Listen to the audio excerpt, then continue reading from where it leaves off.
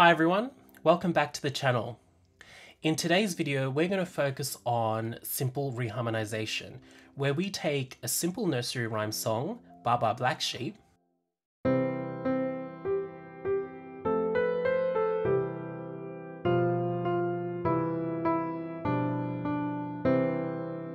and turn it into something like this.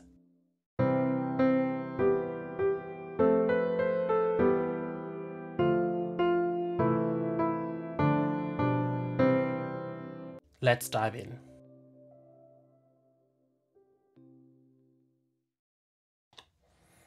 Alrighty, so in order to understand how to use simple substitution, you first must need to know your major scale. So I've got here in front of us a C major scale. I'm not going to go into how to build a scale or chords. I can make another video regarding that, but for now I'm going to assume you understand about chords and scales. So I've got a C major scale here, and go ahead and build my chords. And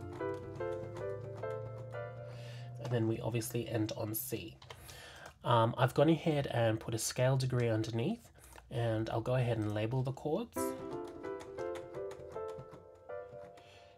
And C. Okay, so now the most important thing is once you've labeled your chords, as such, we need to group the chords in order of their function. So I've gone ahead and done this here, and you can see that we have three different families here, and each of the families have different functions. So those in the tonic family are very stable and they don't really want to go anywhere. So you've got C, E minor, A minor. These are very somewhat stable chords, and they don't want to move.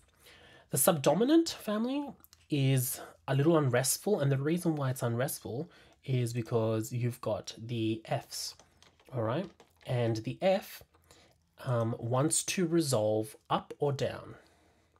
And then in the dominant family, you have the B, the leading note, which has a very, very strong pull to the 1 or the C in the scale of C major. So if I was to play a scale,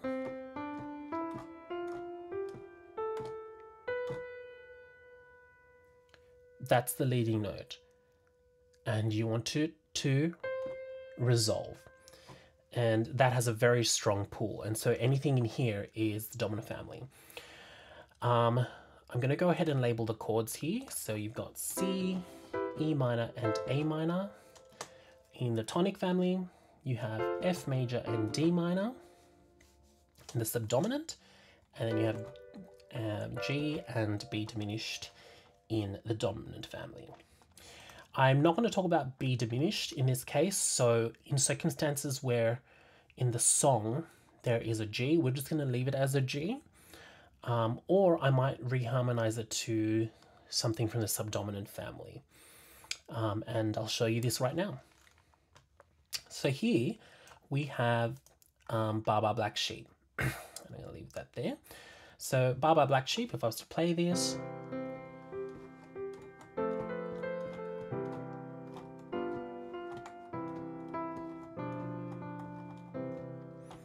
all right, that's Baa Baa Black Sheep, not harmonized. It's just in its original form. Here you can see where I've pulled things from the groups.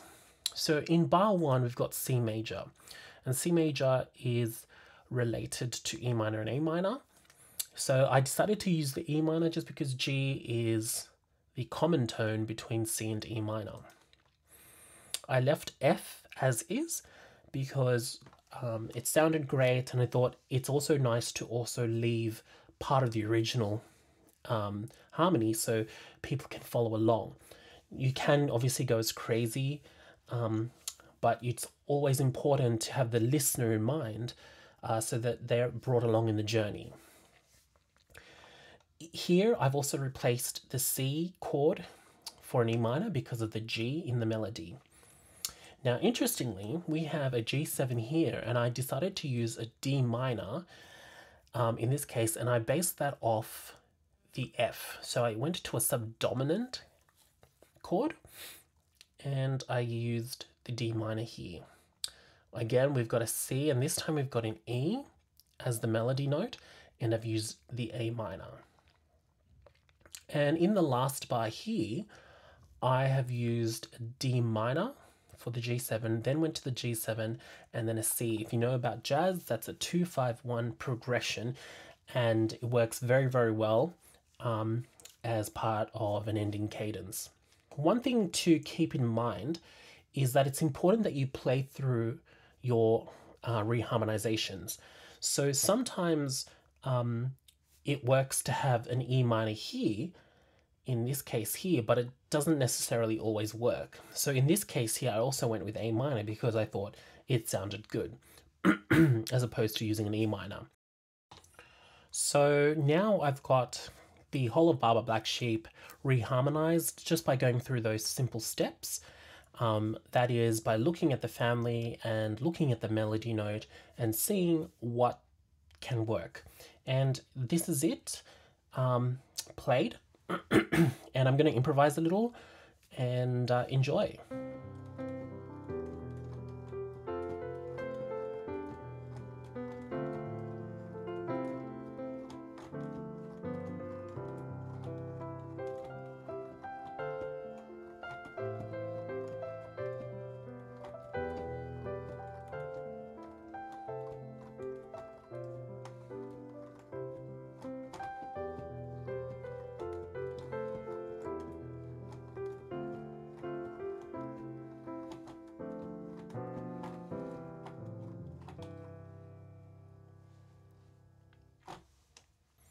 So I hope now you understand how simple reharmonization works, and you can go away and apply that to your own music. If you subscribe and click the notification bell, you'll be up to date with future videos where I take Baba Black Sheep and further apply more modern reharmonization techniques. So stick around, please like and comment, and we'll see you in the next video. Thanks for joining me.